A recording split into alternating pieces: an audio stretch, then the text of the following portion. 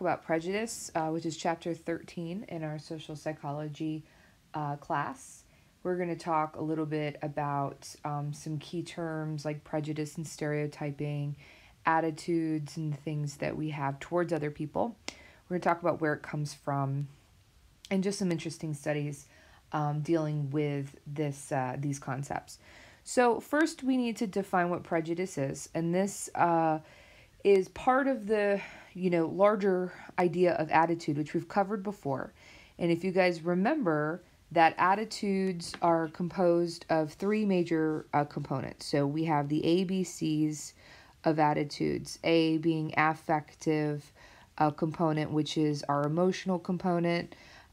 We have the B being the behavioral component, and then C being the cognitive component. Well, if we look at attitudes towards other people, prejudice actually falls into this affective or emotional component of attitudes toward other people.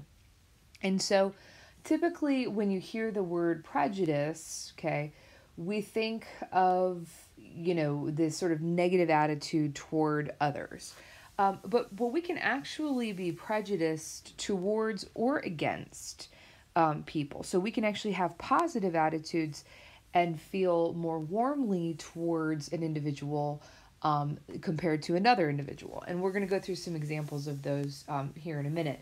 But I want to be clear here, when we use this term prejudice for this chapter, we are going to use it in looking at only the negative attitude, because it's easier to talk about if we can sort of define it as one thing, and it makes more sense for some of the examples and things that we're going to talk about.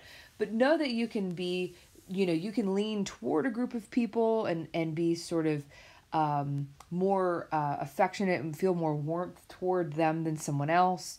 For example, if you grew up with police officers, you have a lot of police officers and law enforcement in your family.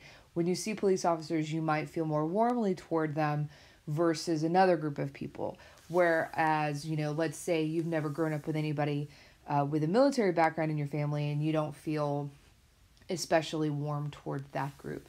But we're going to use the prejudice term as being a negative or hostile attitude towards someone who is in a distinguishable group.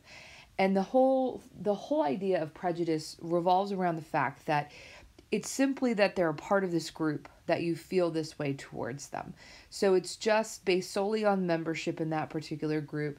If you feel a certain way toward a certain color or ethnicity of a person, everybody in that group is lumped together because they're a member of that group. If you feel a prejudice toward a certain sorority or fraternity, anybody in that fraternity or sorority, because they're a member of that group, you're going to feel that way toward that person. So here, remember that we have an attitude toward people contains the three major components. We have an affective component, a behavioral component, and a cognitive component. And so our attitude toward people is broken down into these three basic components. So the affective or emotional component, this is really where we see this term of prejudice, okay? So prejudice falls into one, the type of emotion that we feel. So remember, we did talk about the fact that it can be positive or negative, but we're going to kind of lean more toward looking this as the hostile and negative side of thing.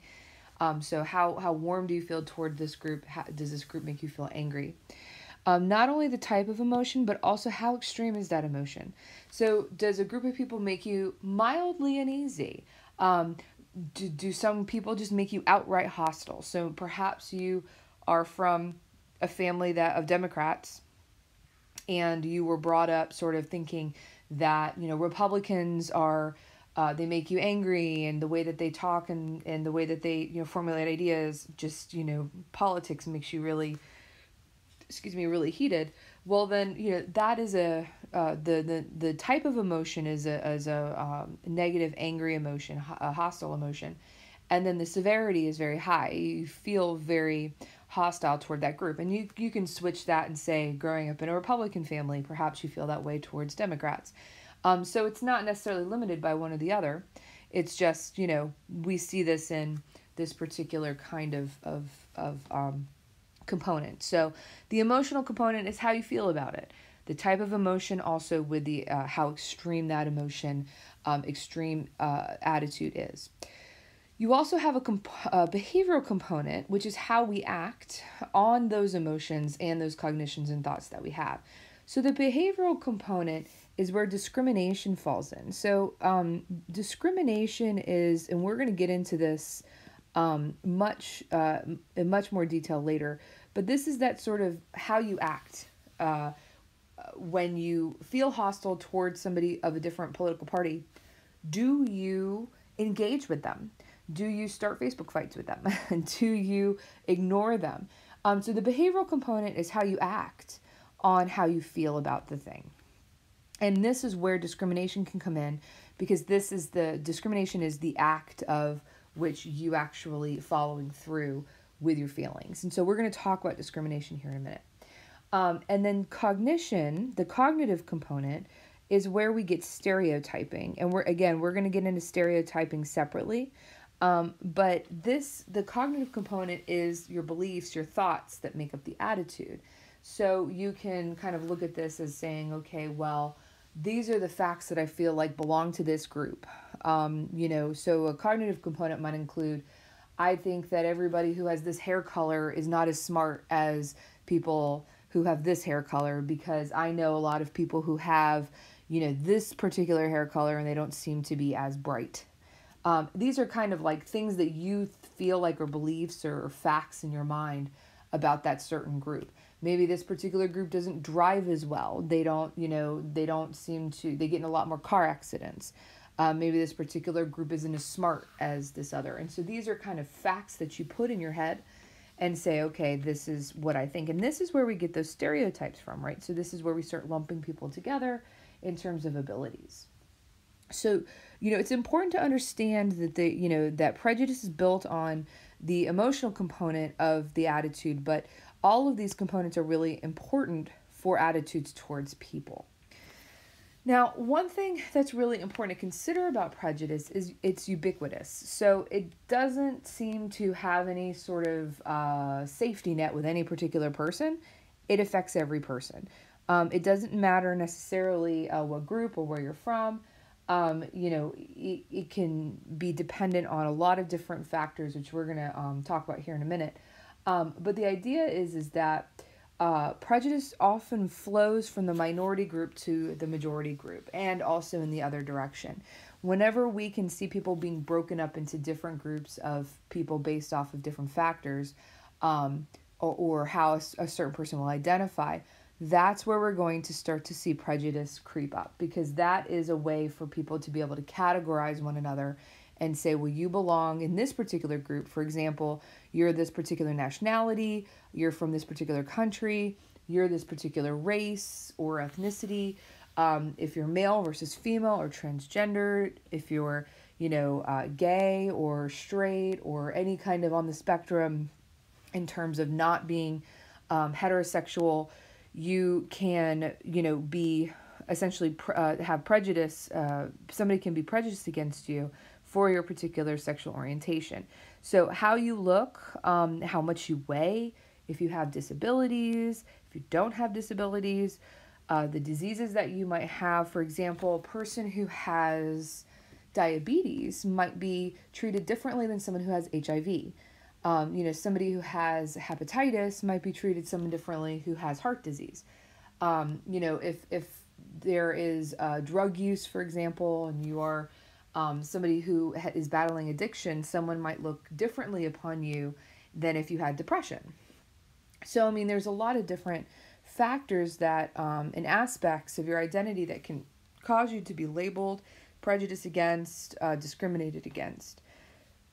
You can also be, you can have prejudice against people based on their profession. So let's say they are a sex worker. Let's say that they, are a stripper or they're exotic dancer. And, there are a lot of people who look very, very, very much down on people who might have very well-paid jobs in different kinds of situations where they feel it's unethical or immoral. Your hobbies can also lead somebody to be prejudiced against you based off of, so, for example, some people don't like people who play video games.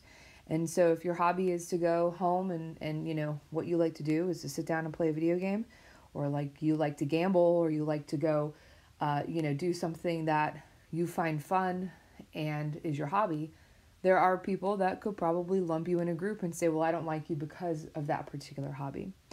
Now, when we start taking people and putting them into categories and groups, what ends up happening is that the person loses their identity. So if you look at this person who's covered completely from head to toe in this covering here, this niqab, what you see is that, you would say, okay, well, if you had to guess what her profession is, you probably wouldn't guess that she's actually a marriage counselor.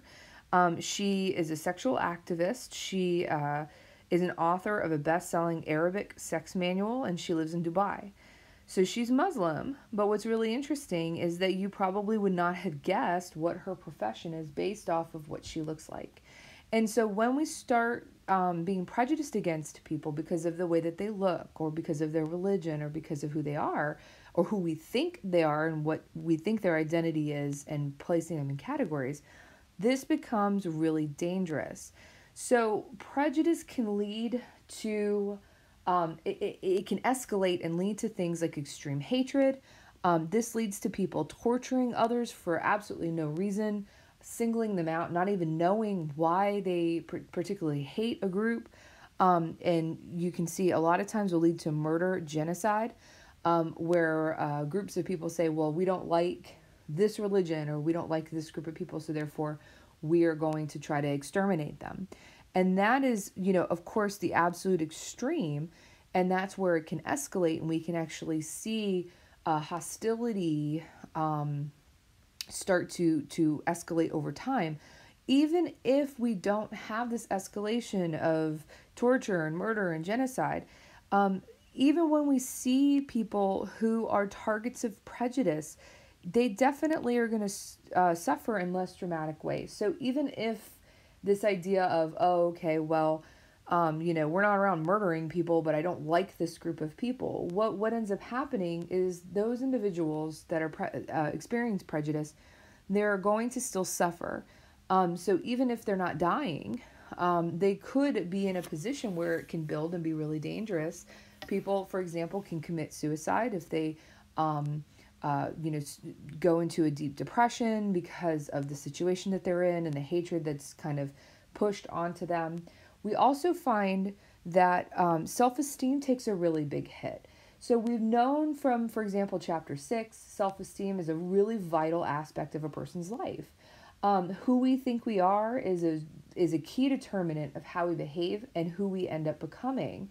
And so if a person is experiencing a low self-esteem because people around them are being degrading to them because they're prejudiced, then what ends up happening is the person feels that they're unworthy of things. And so this can actually really harm a person. It's harming their self-esteem and their self-worth, and it could, lead to them experiencing depression and unhappiness. But also people will not take advantage of certain opportunities if they feel like they're not worth it. If they feel like, oh, okay, well, I'm not even going to bother trying to get that better job. I'm not going to bother even attempting to get a good education, or I'm not going to, try to, have a partner, a romantic partner, whatever it might be. If the person doesn't feel worthy, then they're not going to seek out those opportunities, and what ends up happening is it limits that person's different options for jobs and different options for life. And so it leads to a really low quality of life for that particular person. And we can see this a lot of times, even in our rural area, where if you take, really young children who have been sort of told, you're not smart enough, you live in Appalachia, there's no way you're going to go to college. You might as well just settle on, doing, XYZ, or, working in a mine or whatever it might be. If you are brought up thinking that, then you're going to have a lower self-worth, and you're not going to then set your sights higher. you're going to kind of limit yourself and say, well, I'm not worthy and there's no way that I can, step up and be anything more than just XYZ. And so what ends up happening is that the person is, going to limit themselves. And we see this all the time. And we see a lot of times kids come in and they say, well, I've never been told I could go to college and I never thought that that was an option for me. And that is a direct result of prejudiced thinking. Now, we've talked about the affective or emotional component of prejudice. Now, we're skipping to the cognitive component, and we're going to pop back to the behavioral component here in a minute. But the cognitive component is where we get stereotypes and stereotypical sort of thoughts, okay? So a stereotype is this generalization about a group of people, and we put people into these categories and assign all members of the group these identical characteristics, regardless of how different the people in the group are. And once we form these stereotypes, they are very resistant to change, even when new information is provided. You kind of root that into your thought process and you go, okay, all the people who are in this group belong to this group. And I'll give you guys a few examples. So if you were to have a person, for example, a man who has a beard, he's wearing a head covering, you have a black male, you have an Asian female, and you say, okay, well, where do they belong? Okay, who is the one with the really good financial job that's out here, working, a really high education, high paying job? Who's the one who's going to be likely to blow something up and to be a terrorist? And who's going to be likely to play basketball? And if you were to use your stereotypical thought processes, you may come to a particular conclusion. But what we've found is that not everybody fits those stereotypes, right? So, it's harmful to place everybody in these categories and boxes when in reality, we might find that it's not the black man who plays the basketball. It's not this person wearing head covering that's blowing things up. And it's not this Asian woman who has this really good high paying job. And I'll give you guys examples of how this actually works out. So here we have this particular woman, and it's Manahel Tibet, and she was the youngest person to ever receive a financial engineering PhD, and she graduated magna cum laude, which is a really high honor. So she did this at 25. She's from Yemen, and she's an economist and scientist. She earned her degree at the University of Illinois, and she's also working towards a second PhD in quantum mathematics, which is ridiculous because just one PhD is seriously enough work. She came up with a revolutionary 350-page formula to calculate distance and space without the use of light back in 2012. She has an IQ that's higher than 168. She was given several different awards. She was given a humanitarian award for her efforts in the United Nations. She was given Woman of the Year award from the Women's Federation of World Peace, or for World Peace. She is extremely accomplished, and she's from Yemen, and she's a woman, and many people wouldn't have associated her with this such a intelligent career and amazing sort of genius level capacity. If we look at this example, so this particular girl or woman, her name is Jalen Young, and she's an American from Mississippi.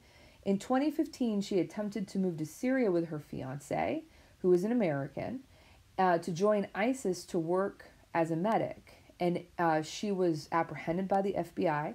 She ultimately pled guilty to terrorism-related charges. So, you see a young black woman and you go, oh, that's not a terrorist. Okay, but in this case, this didn't fit the stereotype. And in here, many of you probably know Jeremy Lin. Jeremy Lin is an American professional basketball player. He played for the Toronto Raptors. He is the first American of Chinese or Taiwanese descent to play in the NBA. And he is actually one of the few Asian Americans to play in the league overall. And he's known for his public expression of Christianity, and it was helpful winning a turnaround uh, game with the New York Knicks back in 2012. So, I mean, he is definitely someone that you look at and go, well, that doesn't make sense for the stereotype. But when we box people up and put them into categories, then we end up losing that person's identity and limit them. So she may never have gone in and, gotten a fantastic career. He may never have been an amazing basketball player if people keep breaking down and saying that they're not worth it or they're not made for that. Now, remember that stereotyping is cognitive. It's not emotional. Just because somebody's being stereotypical or stereotyping someone actually does not lead to intentional acts of abuse. Because remember, this is not the behavioral component. This is the cognitive component. What this does, what stereotyping is essentially how we put people in categories and boxes to better understand the world and to more quickly navigate our environment.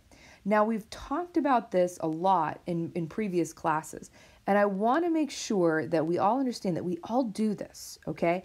And the reason why we do it is to simplify how we look at the world. So we've talked before about how there are certain schemas that we have. You guys remember we talked about schemas. We talked about ways that we put people in boxes and things and in boxes and categories. When we're learning how to learn language, okay, we start off learning the difference between dogs and cats and cows and horses. And we put animals in categories to know, okay, well, this big animal is black with spots on it, with white spots. Is it a horse or is it a cow? Well, depending on what the animal looks like, it could be either one. Being able to tell the difference between types of dogs, being able to tell the difference between types of cats and a house cat versus a cougar or a lion. And so this process is not, I don't want to downplay how negative stereotyping can be. I want to express how it is just a technique that we are sort of predestined to do from a very young age to learn and understand language. So the reason why we do it is so that we can more quickly navigate our environment. It's like the law of least effort. It's a way for us to be able to maximize our cognitive time and energy so that way we can throw people in categories and know very quickly, do I want to communicate with this person? Do I want to interact with this person? Or do I want to just leave them alone? Okay.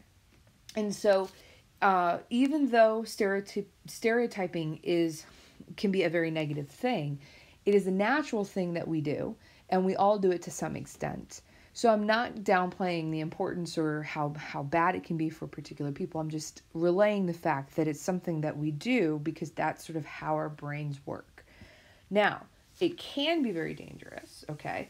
Both positive stereotypes, okay? So putting people into a group that, you're a black male, you must be good at basketball, right? You're an Asian man, you must be great at math. Right? Those are positive stereotypes or negative stereotypes. Regardless, both can be harmful. When we talk about positive stereotypes, what we're doing is we're taking away the individuality of the person. So, for example, not all African American kids are great at basketball. There are plenty of white kids that are great at basketball. If we take a young black man and he's not good at basketball, okay, and we're surprised and astonished, okay, we are denying that person his individuality. What if he's super fantastic at math? What if he's amazing at engineering? We're taking away some of his great qualities by lumping him together into a group and saying, well, you must have this talent because you belong to this group. And that can be really dangerous. Another area that we see this in being potentially dangerous is in the case of gender. So when we traditionally stereotype men versus women, we usually see women as more socially sensitive, as friendlier, more concerned with the welfare of others. Whereas men we tend to see as being more dominant, more controlling, and more independent. Now, there's two versions of sexism. Both actually have the same underlying base, but we're going to discuss these and how they can be really dangerous in terms of being stereotypical. So, hostile sexism. This is when we see very stereotypical views of women that suggest that women are inferior to men. So, hostile sexism would be that women are less intelligent, less competent than men, and saying, oh, you don't deserve to be in that job because you're not smart enough. A man should do that job because you're not smart enough. So it would be like saying, I'll never vote for a woman president because I don't think a woman could ever do as good of a job as a man. That is hostile sexism. By saying, in a hostile way, you are inferior because you're a woman to a man. That's hostile sexism. Now, another kind of sexism that we don't talk too much about, but one thing that does exist, is called benevolent sexism. Now, benevolent sexism is really interesting. It's a very stereotypical, very positive view of women. Okay, so this is where it can get confusing.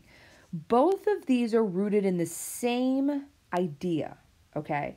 But this benevolent sexism looks a whole lot nicer, okay? Because this is where we're seeing that women, so benevolent sexists tend to really look at women in a romantic way. They're going to admire them as wonderful cooks and mothers. They want to protect them. They say, I love my mother and I love my grandmother, and they're special, very fragile, and I can't, I can't let them get hurt, and I can't expose them to anything, okay? So benevolent sexism looks at women still as being weaker and in need of protection. So what these two have in common is that women are still inferior. They're the weaker sex. So in this case, in hostile sexism, it's blatant. You're not as smart as us. You're not as good as us. You're not as strong as us. Okay, men compared to women. With benevolent sexism, it is, women need to be protected because they're weaker and they're inferior, but I love them and they're amazing cooks and I admire my mother and I think she's amazing. So even though we see we see hostile sexism as being a negative thing and benevolent sexism being a positive thing, they are still rooted in the fact that women are seen as the weaker sex. And so even though, there's one kind of positive side and one kind of negative side, you end up still with the same result. And that is that women aren't given certain opportunities and women are looked down upon overall. Now, let's get to this idea about negative emotion.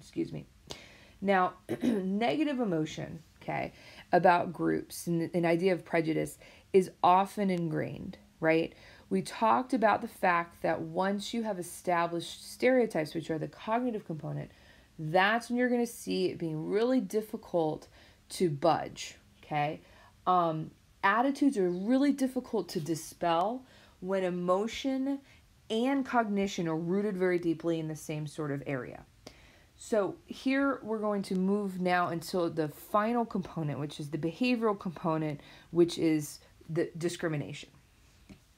So when it comes to discrimination, this is the action, right? This is the behavior. So you can have certain prejudice, affective feelings toward a particular group, but never really act on them. And you can have thoughts about particular groups, but again, never really act on them.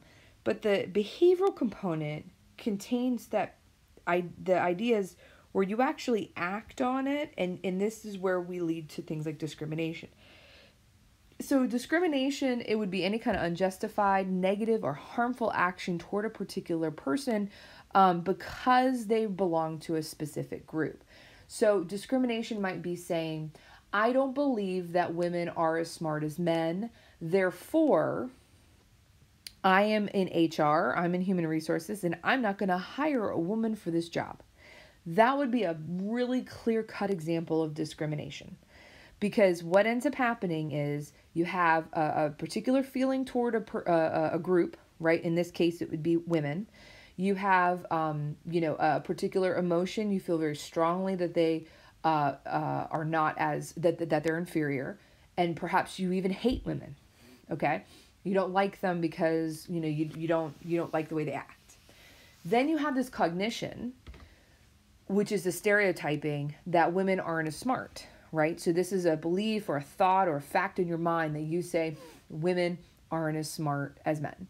And so you combine this cognition and this affect, this emotion, and then you further that by behaving in a way that is in line with your emotion and your cognitions. And so in this case, the behavioral component would be you discriminating against a woman by not hiring that woman for a job that she's actually qualified for. So discrimination can come in a lot of different ways. And again, you can discriminate based on really any kind of identity or group or whatever it might be. It's pretty much limitless in terms of how you can categorize people in those particular ways. But the discrimination part is the actual act. It is the behavioral component. How do you act toward those individuals? If you see a person of a certain ethnicity across the street or on the same side of the street as you, and you cross the street to get away from them, that is an act, right? You are behaving in a certain way that is actually following through with some of your cognitions and your emotions. So if people scare you, for example, you don't want to be near them and you move away from them, that would be the behavioral component of your attitude. Now, another thing we've talked a little bit about is this idea of microaggression. So microaggression is something that a lot of people don't realize that they do, but it can really add up to be, to especially eventually, if you're dealing with this on a daily basis, every single day you're going out and you're dealing with this, it can really add up to be negative toward the person. So a microaggression is any slight. It's an indignity. It's a put down that's directed at, for example, minorities. It can be directed at people with disabilities.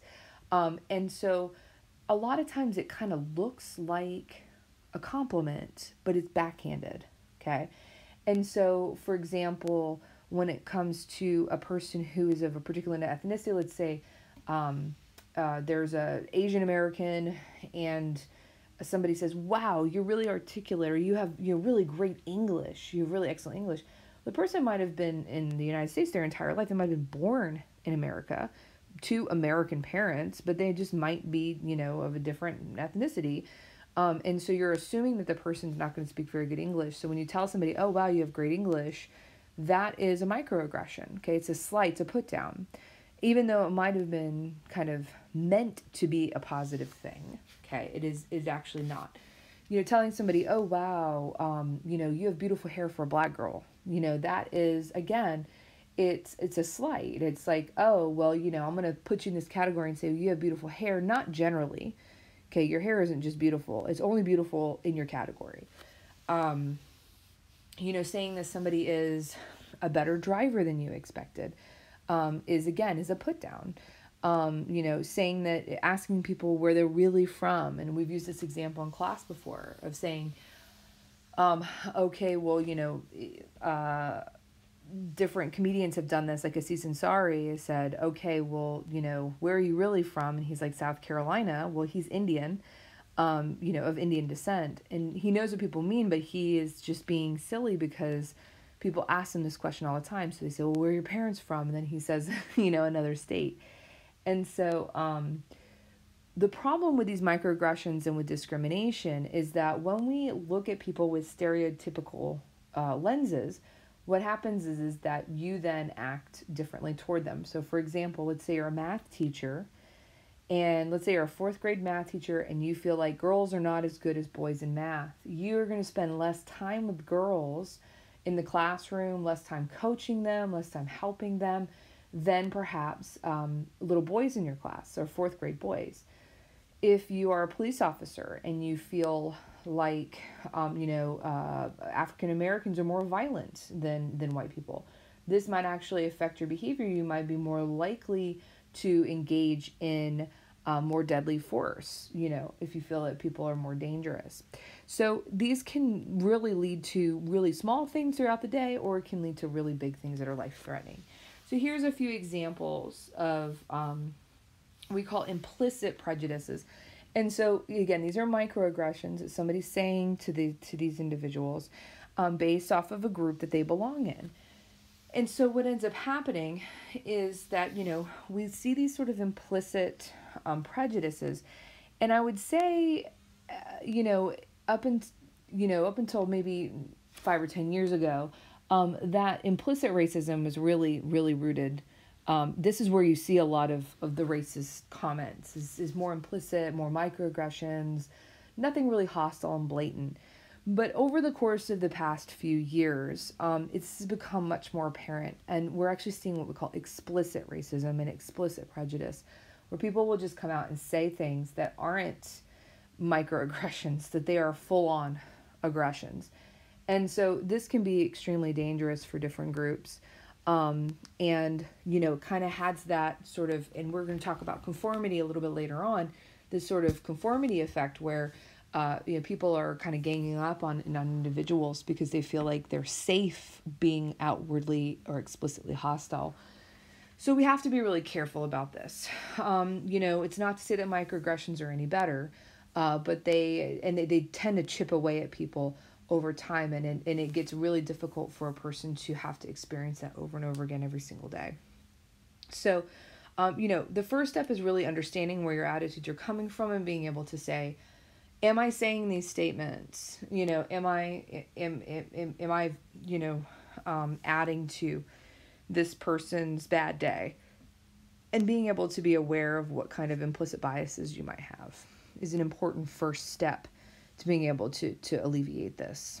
Now, how do we get rid of prejudice and stereotypical behavior? How do we approach this in a way that makes sense and says, okay, well, what do we do to try to get people to get along better and to not be scared of each other or angry at each other or hostile to each other? And so the idea is like, oh, okay, well, we'll just put people together, right? Let's desegregate schools, and let's throw people from different groups in the same group and see what happens. Well, we've learned that doesn't really work. Okay, so just mere contact between groups of people doesn't reduce prejudice. In fact, it can actually make things a lot worse. It can increase and create opportunities for conflict that can increase the separation between groups. So there's a really, really interesting, there's some interesting pictures out there about different types of movie production sets. And I can't off the top of my head remember exactly what it was, but I think it was, there's a particular movie set where people were dressed as different characters. And so, those characters who were more similar, like quote unquote the same species of alien, for example, all sat together. The different kinds of groups of people will find each other, and if they feel more similar, they're going to group together. We see this in the first few years of desegregation in schools, where even though you have everybody of the same of different ethnicities in the same school, people will clump together based off of similarities. So people who are Hispanic might clump together, people who are African American might clump together, Caucasian people will clump together and group together even though they're desegregated.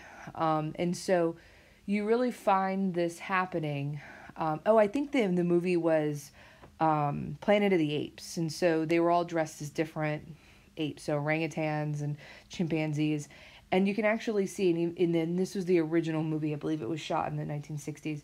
You can actually see a production photo of them at lunch, and they're literally sitting together as what kind of species that they are.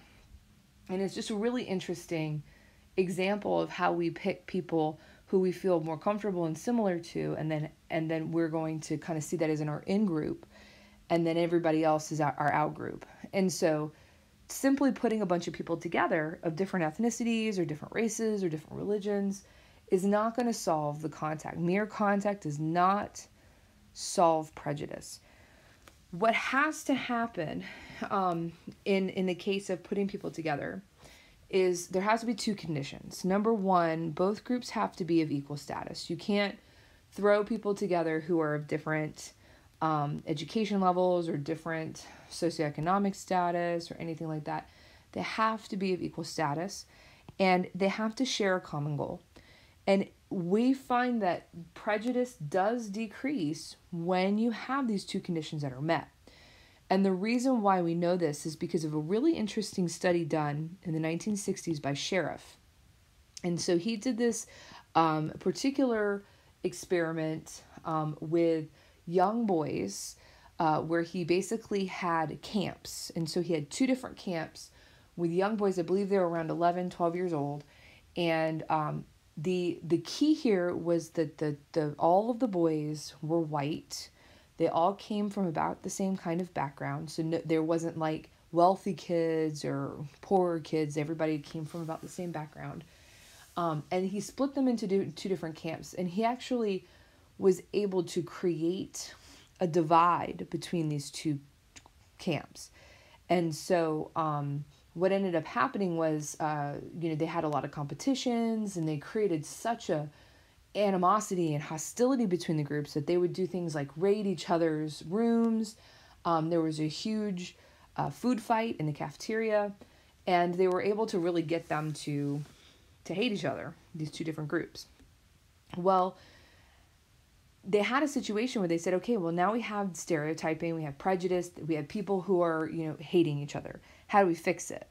So what they ended up doing was because they were like, well, let's bring them together in the cafeteria. We'll have a meal and break bread and everybody be fine. And that's when the food fight broke out.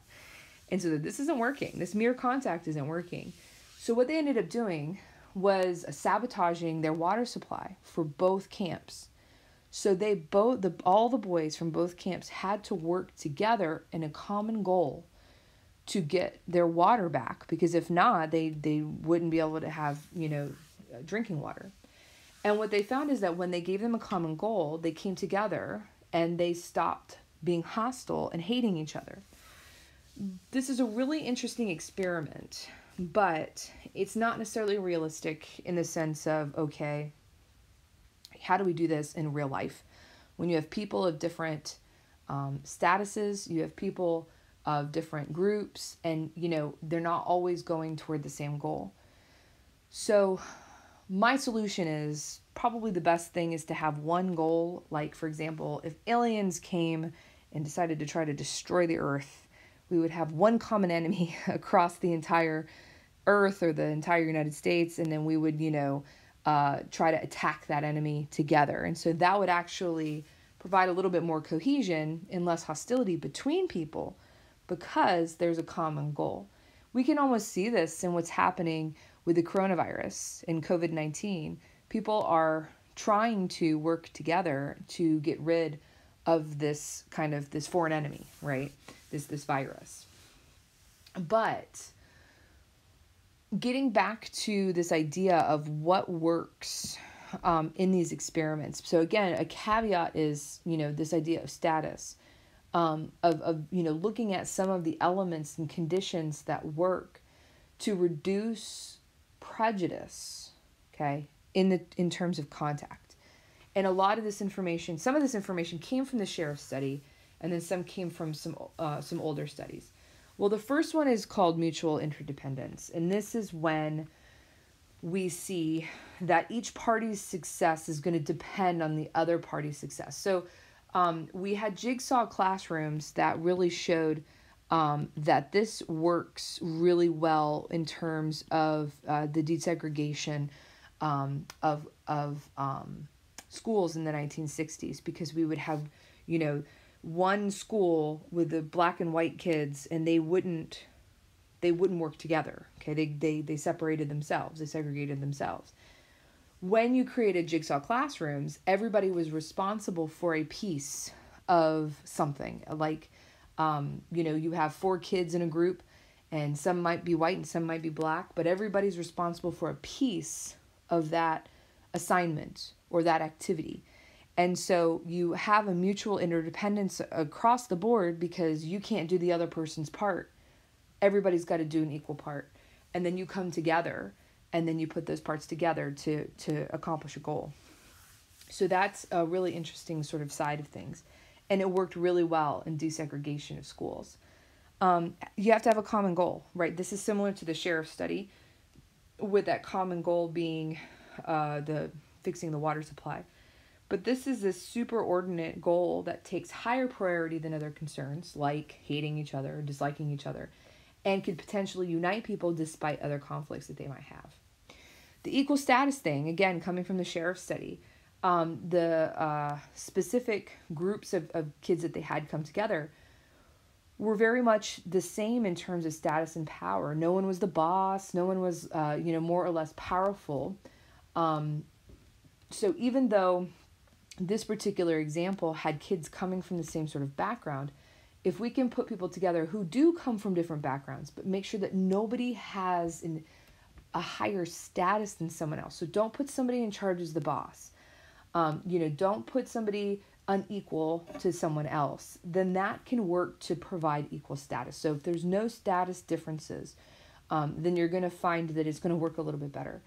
When you have a boss, the person's going to act like a stereotypical boss. When you have an employee, okay, they're going to act like a stereotypical subordinate. And so that can cause issues when you're trying to, sort of bring people together. So if you're going to have people together of different statuses, make sure that nobody gets an unequal, or nobody gets a status above someone else in the group. There should be a friendly, informal setting. So it needs to, you need to have a situation where in-group members can interact with out-group members on a one-to-one basis. And, just putting people in a room where they can remain segregated is not really going to promote their understanding or knowledge of each other, or reduce the segregation or reduce the prejudice in those groups.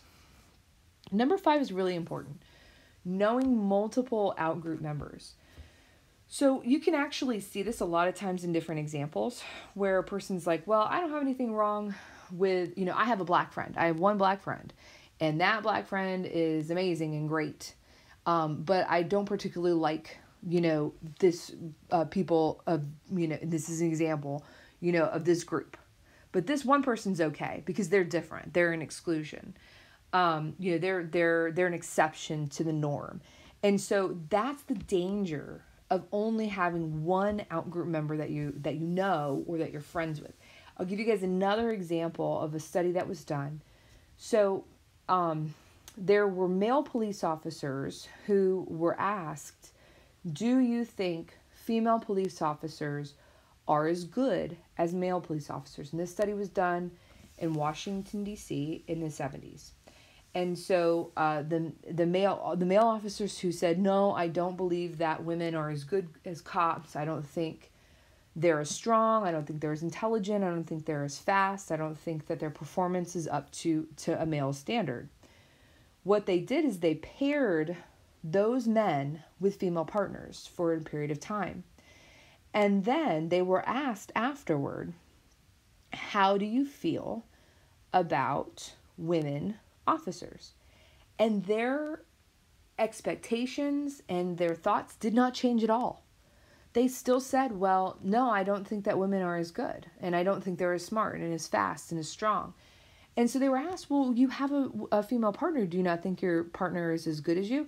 And they would say, oh, no. My female partner is fantastic, but she's an exception. She's not the norm. And so having one member of the outgroup that does not change things at all. It just makes you think that that person is an exception to the norm. And they're still going to keep the same perceptions as they did prior to that, knowing that person. So you have to know multiple members of the outgroup in order to say, okay, I see that individuals within a group are actually much more different than they are alike. And I can't clump these people together because of a stereotypical thought that I had prior to this. The last one is that this idea of social norms of equality. Now, this is extremely dependent on society, okay? So in order to reduce prejudice, social norms have to promote and support equality among groups. And if those social norms are not there to say, these groups are equal, or these groups are, there's no difference between these groups, then what ends up happening is if these are really, really powerful. Social norms are very, very powerful. And they can motivate people to reach out to members of the outgroup and motivate people to see the differences of why stereotypes don't apply to everybody in that group and why they shouldn't categorize people. If there is an environment to promote equality, then we're going to see that sort of spreading through individuals and their thought processes. For example, you can see this in social media, you can see this on the street, you can see this how people view other people. And so the idea is that if you can get society on board with equality, okay, then individuals will come around. And if you promote this environment of equality, then you're going to see prejudice reduce for those different groups. So those are the 6 conditions where we see contact actually does reduce prejudice. If you have any questions about any of this, you can email me and you can ask me any of this information, and use this to make sure that you understand the concepts for your next quiz. And